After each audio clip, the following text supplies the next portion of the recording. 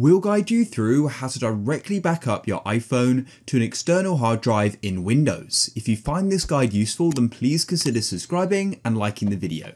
So first of all, you need to go and open up your File Explorer. And what you need to do is go over to the left and click on this PC. And then you need to go and make sure your hard drive is attached where you want to go and back up your iPhone to and go and double click on it. Then what you need to do is go and make a folder. So right click and hover over new and click on folder.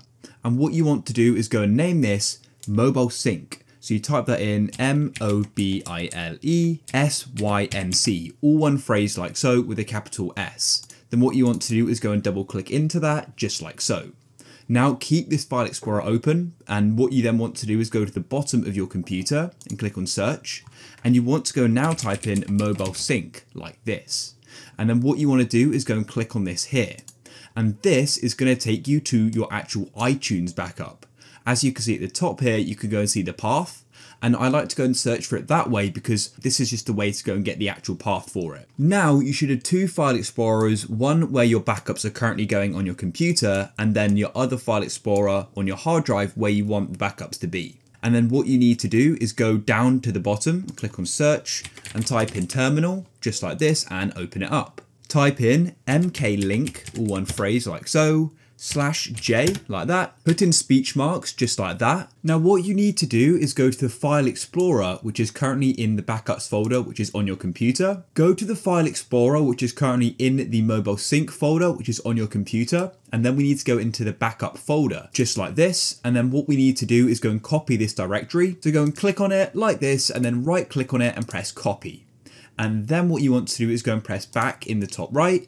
And what you now need to do is, if you've already got a backup folder in here, either delete it or go and move it somewhere else if you want to keep the backups. For me, I'm just going to go and drag it into my documents folder like so, because we need this to be empty and not another folder called backup basically.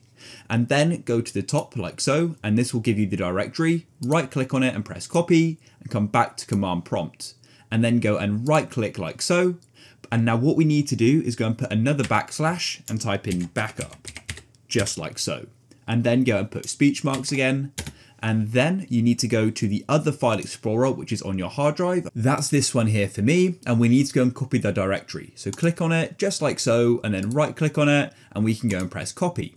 Then come back to command prompt, and you need to go and enter a speech mark, and then right click again and put another speech mark. Then go and press enter, just like so, and it will then go and say junction created. So this basically goes and makes a link. So now when something goes to this folder, it's then going to be moved or put instantly into your hard drive. So now you can come to iTunes and click on your device in the top left and come to summary, scroll down to backups, and then go and click on backup now.